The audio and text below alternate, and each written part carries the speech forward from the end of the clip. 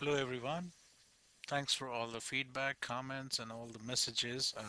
Got tons of them requesting more videos, especially adding details to the nose. So here we are.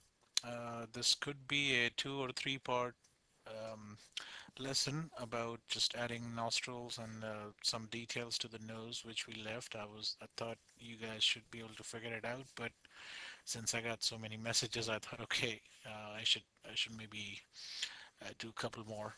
So let's get started. First thing, what I want to do is maybe add one more, segment or some more edges here. So let's start by selecting these guys. Holding down the control key, just selected 4 edges and connect. And then I'm gonna jump to my vertex mode, select these 2 vertices and connect them. All right, so this way we have this edge coming all the way and going to the nose. You would notice we ended up having a triangle. Don't worry, we would come back and fix that later on, but for now, let's go ahead and start moving these new points we just added. So I'm going to select these 2 guys and move it like this, giving a bit round shape to the nose.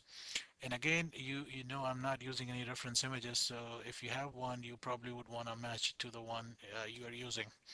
But these guys are not constraining to the edges. I'm just moving them around freely. So let's grab this guy, move it something like this. All right.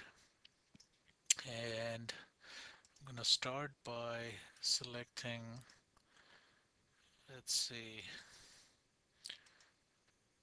these 6 vertices, constrain them to edges, and then move them a little bit like that, and then work on them one by one. Let's see, that should be good enough. Okay, maybe this guy can come here. And again, I'm not spending a lot of time in fixing the proper shape here, but that's good for now. Let's go ahead by adding some more details. Um, what I want to do first is throw in some more edges to work with, and let's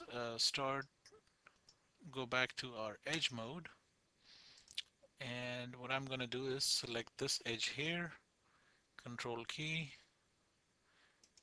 select these 3 guys, and then go up like that in this direction, and then go around like that. So in total, we should have 9 edges selected. And again, get in the habit of keeping your eyes here for confirming the right selection. And let's go ahead and connect it. And you would end up with something like this. A nice edge going from here all the way to here. Okay, let's start moving it around a little bit. So again, I'm going to work on the bottom part here, still constraining it to the edge. Hold down control key, these 2 edges can go like that. Jump to the vertex mode, go around like that. Okay, this guy can come down, something like this. Go up like that. This guy can go here, and that's good for now. So let's see. At the bottom level here, a triangle and a 5-sided poly, but we would be adding more details and take care of this issue. So let's select 1, 2, 3, and then this one, connect. Okay, so we ended up with something like this. Okay, let's move some more points around like that, over here, and If I simply connect this vertex with this guy here, we at least took care of the multi-sided polygon here and ended up with the two quads, which is probably what we need. And let's move this guy around, something like this. And everything looks okay except this big triangle here, which I'm not gonna worry about because we are gonna extrude this inside.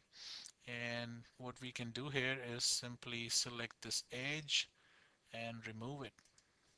So now we have a big five-sided polygon which we would extrude inside, but over here everything looks like a quad, which is what we want. All right, let me pause the video just to check how much time. Hope I'm not reaching the 10-minute limit. Give me a second. Okay, so I got 4 more minutes. So yes, definitely it would be a two-part video, at least. So let's see. What I want to do at this point is um, maybe start uh, before I move things around, maybe add some more edges. So go back to the edge mode and I'm gonna select this guy here, control key, 1, 2, 3, and 4. These four edges I'm gonna connect. Okay, adding this guy here, and then I'm gonna jump to my vertex mode, connect these two guys like that. Okay, everything is good. Two triangles and a five-sided poly. Pretty easy to fix. The triangle, we can simply remove this middle edge and end up with a quad. Good enough. Now we have a five-sided poly and a triangle. Um, the easiest way to fix that is if we jump to the insert vertex mode, turn on the snap, add one vertex here, right click to finish, get out of the snap mode, go to my vertex level and connect it with this guy, adding this new edge. And that way, if I get out of my edge constraint mode and move it a little bit, you would notice we took care of that triangle and have all the quads to work with. So I'm going to stop this video for now, and in part 2 we're going to start moving these new vertices around and give it a shape. I'll see you in part 2.